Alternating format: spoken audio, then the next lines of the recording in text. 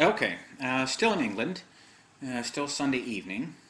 Been on the road for a few days now. Did a time and money, which we'll talk about in just a minute. I'm going to write that down because I want to talk about that because it was a very small but very fun class, which is all the thing that matters is that it's fun, I think.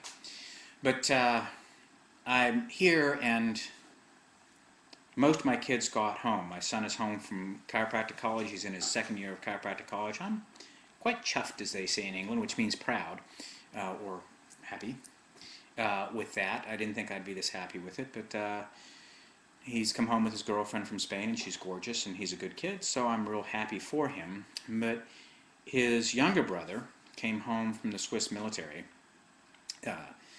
and he's at the end of basic training. They did this long march, and I talked to my wife, and she said, Ian, my younger son, is a little disappointed that you're not home.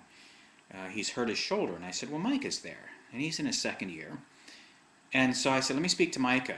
So I said, look, here are the things that you have to consider if he's got a shoulder problem. He's been carrying something heavy.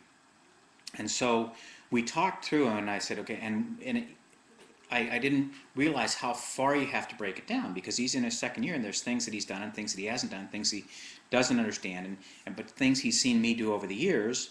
And so I said, try this, this, this, this, and this, and see what works, because here's probably what has happened on that march.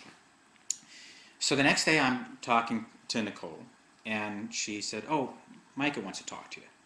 And he got on the phone, he said it worked.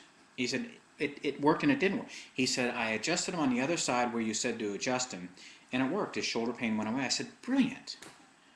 I said, it never matters what you've done. What matters is that the person gets better. I mean, chiropractic is not an explanation. Chiropractic is a therapy. Right? I've loved the fact that I am a chiropractor and a kinesiologist because people get better around me, and because I can talk through Skype on the phone, which I've done a couple of times with my kids. I've talked to Skype, said, okay, here, try this, look here, move here, and they do, and things work. And that's what life is about. I said, I'm a chiropractor, my son is becoming a chiropractor, people get better around chiropractors. Find yourself a chiropractor. If you can find one that's a kinesiologist, I think that is an extremely effective way to heal people. I go for chiropractic adjustments because I like them. Years ago, when I was in practice, I was sued for $10 million. The man who was also sued with me was a podiatrist. He called me in a panic, and he said, we're being sued. And I said, I know. I said, this morning I woke up, and I was feeling a little puny, but now I'm worth $10 million. And all of a sudden. And it was, of course, frivolous. It never fell through. It never happened. But my attorney was reading the lawsuit, and he said, wow, you chiropractors have come a long way. I said, really?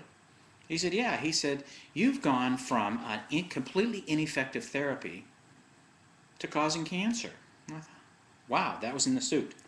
I wonder why I was ineffective. I wonder why I never had to go to court. I don't know. www.mic peak performance, but I am real proud of my kids.